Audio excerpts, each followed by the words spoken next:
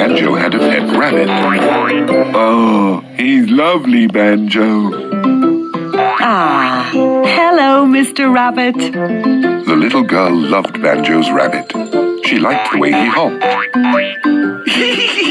You're hopping too, little girl, just like a rabbit.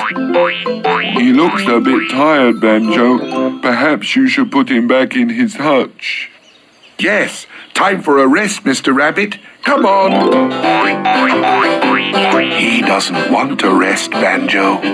I'll get him. Come here, Mr. Rabbit. Then the little girl had an idea. A carrot. Rabbits like carrots. The little girl put the carrot in the hutch. And the rabbit leapt in after it. Oh, well done, little girl. Thanks, little girl. Do you want to come to the park with me and Banjo, little girl? We can play on the swings. The little girl did want to play on the swings, but Clarence was worried. Who's going to look after your rabbit, Banjo? You can if you like, Clarence. But don't let him out of the hutch. He might run away. Well, I've got plenty to do. See you later, Clarence. Oh, remember, don't open that hutch door. It would be awful if Banjo's rabbit ran away. So Clarence watched the rabbit, and watched the rabbit, and watched the rabbit. And he wondered if, maybe, the rabbit had finished his rest and wanted to hop around outside the hutch, just for a few minutes. There, you can have just a little hop, but don't go too far. Oh, you made me jump, Umi. Sorry, I only wanted to say what a nice rabbit you've got there. Oh, well, what a nice rabbit you had there, because it's not there anymore. It's gone. What? No. You frightened him away, Umi. Quick, we must find him before Banjo gets back. Clarence and Umi searched everywhere for Banjo's rabbit. Clarence looked in the bushes, and Umi looked up in the trees.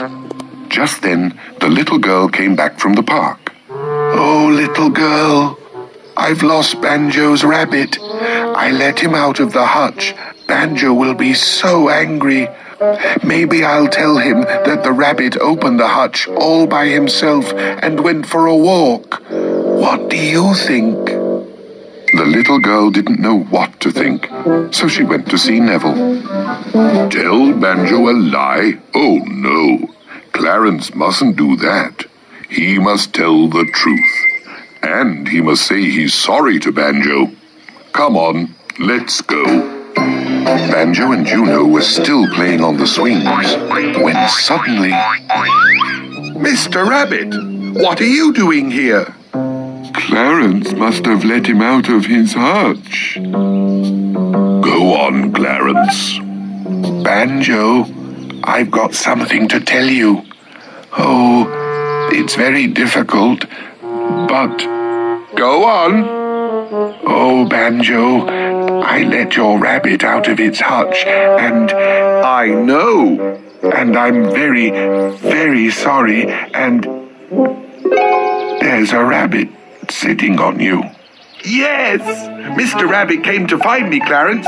He's safe. Oh, I'm really sorry for letting him out of his hutch, Banjo. Never mind, Clarence. Thanks for telling me what happened and for saying sorry. Thank you, Neville, for telling me what to do. No problem.